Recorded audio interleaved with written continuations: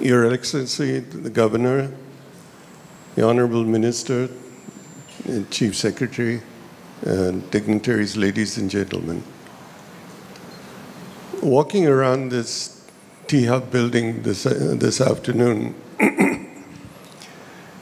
could not but help me feel that I was looking at a new face of India, one of the new faces of India. The face of entrepreneurship, innovation, and enterprise.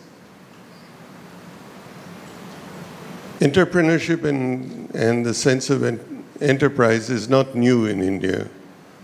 We're a nation of people who have been shopkeepers, small cottage industry managers and owners.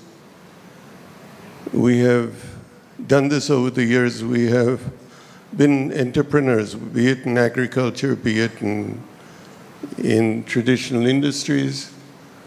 And yet we have not been recognized all over the world as an enterprising country. What we have not done is registered ourselves as an entrepreneurial nation in the new technologies of the world. The technologies that don't require billions of dollars to establish, that don't require hundreds of acres to build.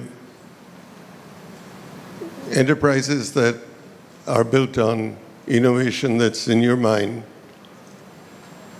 non-traditional, untried, and sometimes risky, but that make a big, big difference in the world of tomorrow. This is what elevated the United States in the 80s into a new world of technology and high tech. It changed the way we live. It changes what we hold in our hands in terms of phones, communication.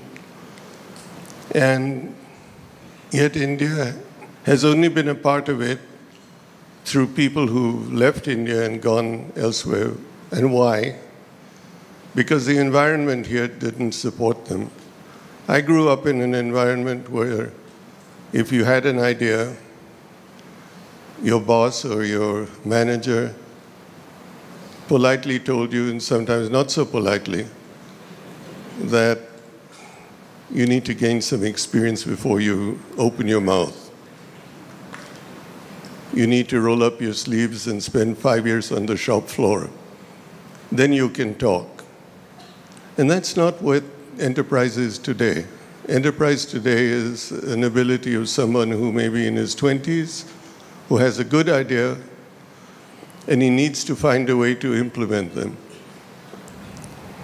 We now have an environment of venture capital that listens to that person, and we have a facility like this to enable that person to try out his idea, to bring it into reality or fruition in a manner that is interdisciplinary, open, and unifying.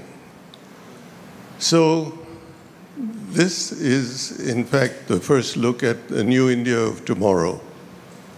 Tomorrow, day after tomorrow, etc. Not only in e-commerce, not only in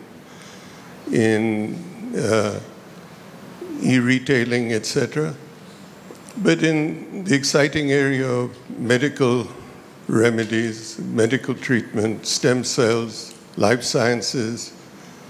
And this can be the starting point of that new wave. And so it's a great privilege to be here today. This is an area that needs all of our support and needs for us to be proud of what we have, but it needs for us to be keen to not be satisfied with what we have, but to go further and to be leaders in the world, not in the country alone. So my enthusiasm in the new India of tomorrow continues to be there. I continue to feel the need to support enterprising young Indian engineers and scientists. And all of us should be very pleased to play this role and need to support this, because all of us should be keen to unleash the Indian tiger. And we haven't done that as yet. So let's all put our hearts and souls behind the fact that this is going to be the new India of tomorrow. And what we're seeing in this building is just the start, just a nucleus of what could be the new big, big thing in the country.